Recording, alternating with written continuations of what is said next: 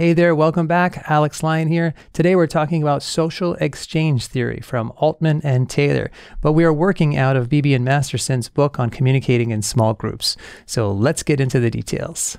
So Altman and Taylor gave us this social exchange theory, and it really implies this economic exchange, or a metaphor for how we make decisions about the relationships and the groups that we participate in. So the theory explains human behavior in relationships in terms of costs, rewards, profits, and losses. So costs would be the mental effort it takes to be in a group or a relationship.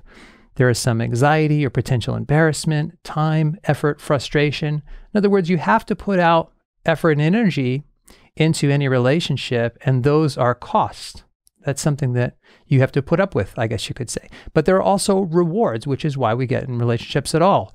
There's pleasurable outcomes like fellowship, companionship, belonging, satisfaction, possibly achievement and status, depending upon the kinds of relationships and groups that you are in. And here's how the theory essentially works.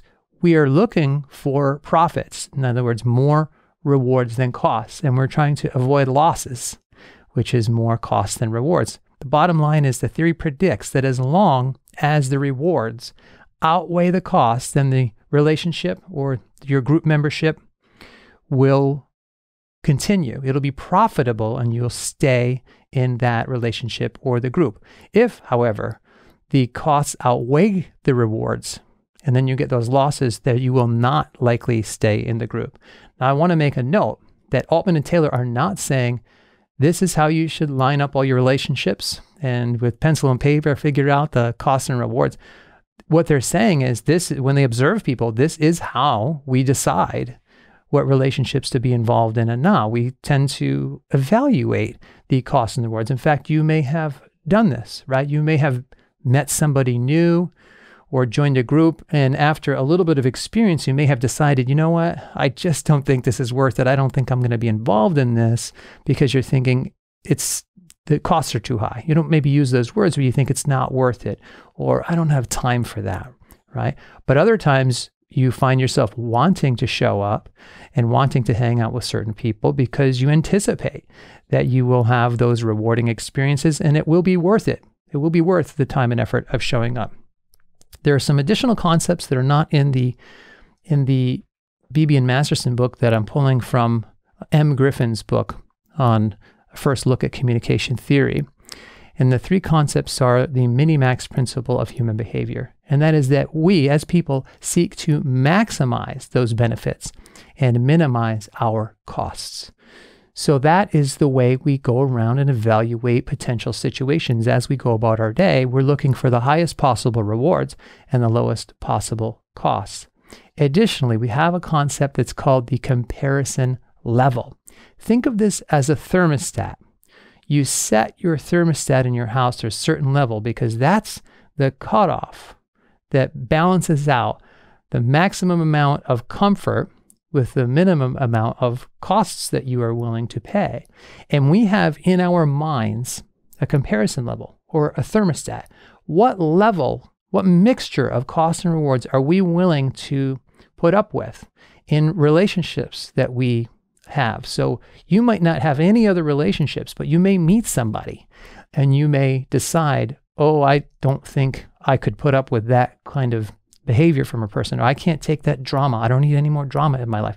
You just have a comparison level. It's a gauge that you use to evaluate your choices about group membership, about relationships.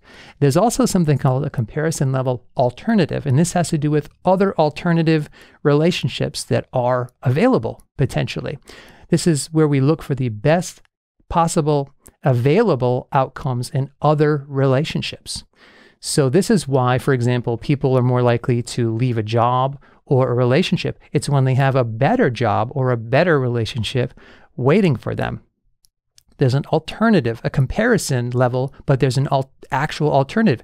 People will tend not to quit their job if they don't have another one lined up. People are less likely, the research shows, to leave a relationship unless there's another relationship available, presumably what we believe to be a better one. We would never leave a good relationship for one that we know is going to be bad, but you anticipate that the other one will be more profitable. Comparison level alternative. I think that's fascinating. So again, Altman and Taylor are not saying this is how you should live your life. They're just describing the way people do live their lives. They're observing and explaining the way we make decisions, and an economic metaphor is one of those ways to make sense of our relationship choices. So, question of the day, can you think of a particularly costly or rewarding relationship that you have had in the past? And I would love to hear about it in the comment section below.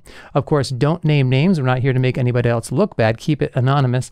But if you have a relationship where this theory resonates and makes sense, we would love to hear about it below. And I look forward to reading those comments. So thanks, and I will see you next time.